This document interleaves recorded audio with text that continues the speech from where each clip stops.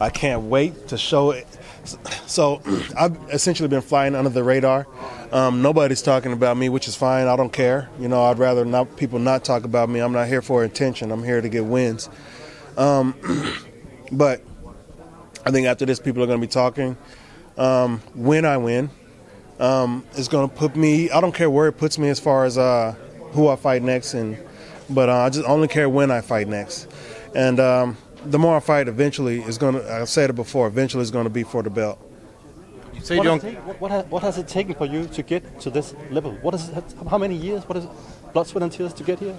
Well, I fought. You know, I began fighting in 2011,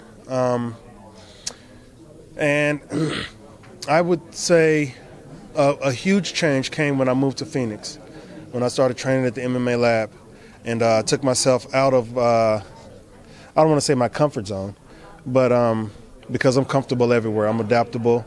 I go, I absorb my environment, you know, assimilate to it, and figure out ways to make it work to my advantage. And when I went down to the MMA lab, just a really good program, really good training partners, awesome coaches. You can't go wrong when you have a structure already set up for you to succeed. So I went into it, placed myself in there, and did everything that they wanted me to do and everything that I have to do to be the best fighter that I can be.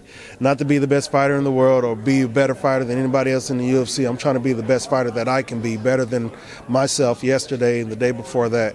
So my goal is to just do that, you know, just become a better person. So you're facing Jack Hermansson, who's really found his stride in the UFC, it seems, now with 4 straight wins. What do you sort of make of his rise through the ranks and his last couple of fights and performances? Well, he's been in the middleweight division as far as UFC goes his whole career, but his ascent into the ranks has been quite similar to mine. Routed off a couple of big wins, stepped in short notice and got another one. A really huge win against Jack Hermansson, who was guaranteed a title shot with a win. So that's crazy. He went in there and took that away from him. So I'm not going to let that happen to me. I'm not letting anybody take anything away from me. He's going to have to earn it. And it's not going to be an easy earn for him. And so far, his only losses have been sort of quick first-round finishes. Do you feel like that's what you need to do to be able to beat him as well, sort of bring it to him really hard and intensely in the opening bout? No. That's not my style. You know, I don't really go out and go. I did that against Dominic Reyes, and we saw what happened there. So just being smart, you know.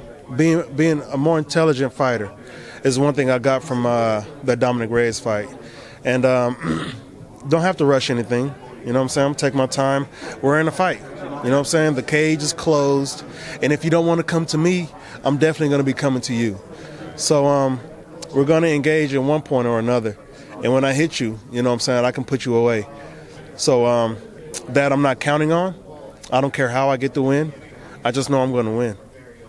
And this will be your first main event, so 5 rounds. Does that change anything in preparation or stuff like that you will be going potentially 25 minutes as opposed to 15?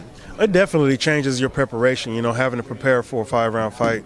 You know, anybody who overlooks that aspect of a fight probably shouldn't be fighting. So, or at least they're not as professional as they should be. So with that being said, you know, I've always focused on conditioning. Even as a heavyweight, I've already gone 5 rounds, and I felt perfectly fine after going 5 rounds. My conditioning is good. In preparing for this fight, you know, of course you have to do the extra work to make sure you are prepared for a 5-round fight with top-level competition as well. So I expect him. I know he's got conditioning as well. So it's going to be a fight, but it's not going to go 5 rounds. It ain't going to be 25 minutes. So, all right. Well, rounding off then, what do you feel the fans at the Royal Arena here on Saturday should expect from your bout with the Joker? My bout with the Joker. It's going to be a fun fight to watch, that's for sure. Jack brings it, as do I. So when you see us clash, who knows what's going to happen.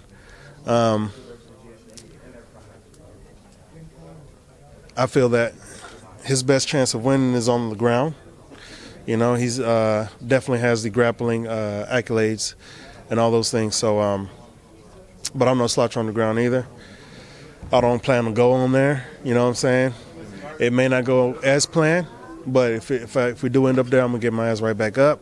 I'm gonna start putting my hands on him. If it does go to the ground, I want to be on top. All right. Thank you very much. Good luck in the fight.